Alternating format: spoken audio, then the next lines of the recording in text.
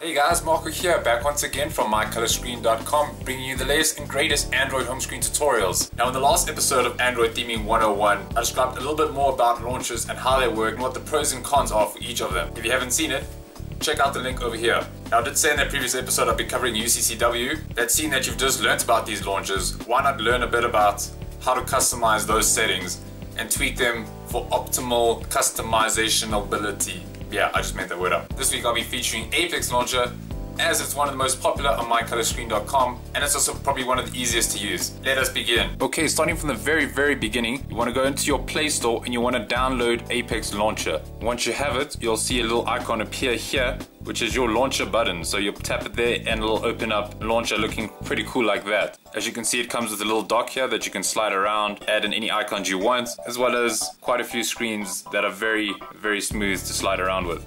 So let us begin with going into our menu and tapping Apex settings. These are just a few settings that I'd like to change before I get started with customizing any home screen. First thing we really want to change is our portrait grid. It comes with a 4x4, which is quite stock looking, and you can't really, or having more rows and columns allows for better usage of widgets. They can be resized easier and placed into more locations. So a 9x7 is used quite often, so we'll go okay. And as you can see, we can just resize it, the clock, a lot easier like that. Next thing that gets changed quite a lot is our managed screens. As you can see, our stock comes with 5, which is way too many. The more screens you have means more widgets, more icons, which means more battery getting used. So having between 1 and 3 being your maximum, is just a good number to have, just so you can still have everything that you need but still save your battery. So I'm gonna go with 2 for now. Next thing we would like to change is our minimum scrolling time. As you can see, 0 is default, but it can range from quite a number of different times, 10 being your quickest time. What that means is that if you put in a jumper, if you don't know what a jump is, I'll get to it very shortly. So we'll go 10 for now, and I'll show you what it does. As you can see, I've just placed a jumper here, I'd like to call them. So you want to get quickly back to screen 1 and you tap that, almost instantaneously jumps back to there. Let's go back into our home screen settings. Transition effect. This is pretty cool if you just want to have a tablet style card stack, but they do sometimes use up batteries, so keeping none is quite as effective. Next, we want to go into our wallpaper and wallpaper mode. Now, this is extremely important. If you're using multi-picture live wallpaper, you want to have it on multiple screens scrolling. That just allows the live wallpaper to move between each screen properly without having any effects. Single screen, if you like one screen, say for that one in the background, and you want to have all your screens look like that, this is the one to go for. Finally, in our hide element, I like to take off hide notification bar, hide shadows, and hide icon labels. This is mainly because your icon notification bar, you're going to be having, if you're going to customize your phone, you're going to be having widgets that are going to tell you your time, date, battery anyway, so you don't need to have the status bar at the top. As well as hiding shadows if you have a nice looking background and you don't want the shadows to get in the way. And icon labels, that just means that if you already know what your icons do, such as Gmail or your phone, you don't have to have them labeled. So that is our home screen settings done.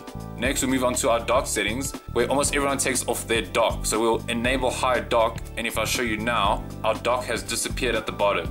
That just allows you that you can put your icons that were in your dock anywhere. You can put them on the side, like that. It doesn't have to be always at the bottom there. Like everyone that has just gotten their phone, they're gonna have that dock. So you wanna spice it up a bit more. Now we come to our behavior settings. Now this is very important if you wanna hide your status bar or even your dock. The first thing you wanna do is change your home screen, your home key action to show app drawer. Why I say this is because if you have a very minimal screen and you don't have an app drawer, what do? Well, push your menu button, brings up your app drawer. So it's quite a handy thing to have. I always use it because if you're deleting stuff, you can always have an app drawer available. Also, what it comes in handy is our gestures. Now, I think this is only available in the Pro version, but they are very useful to have. One thing that I use most often is our swipe down. I change to show notifications, and desktop double tap toggle status bar. These are quite handy to use. So if you just want to, say if you have this, you have a very minimal screen and you don't know what your battery is, just double tapping your background brings up a little bar there. You could see battery's doing quite fine.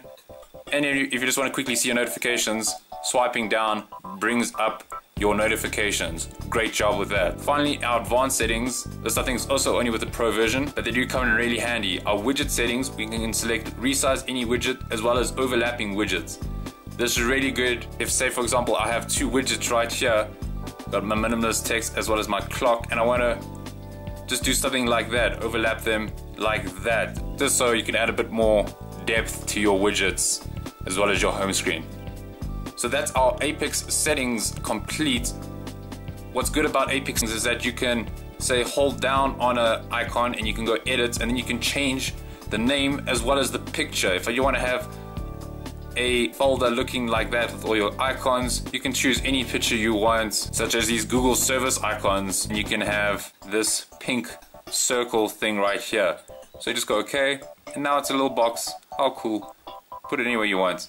Finally, one thing that's cool about Apex Actions, if you hold down, we have this little tab here called Apex Actions, and these you can add quite a number of things that are also good, that just provide better functionality for your phone. The latest trend now is having these screen 1 and 2s. Say if I have my screen 2 over there and put my screen 1 over here, tapping them can instantly jump between two screens very, very fast. And that is our launcher tutorial or guide for today. I hope you've enjoyed it. I hope you understand a bit more about how Apex Launcher works. Next week I'll be going over SSLauncher, but let me know what you guys think in the comments, as I can always change it if you want to really see another launcher.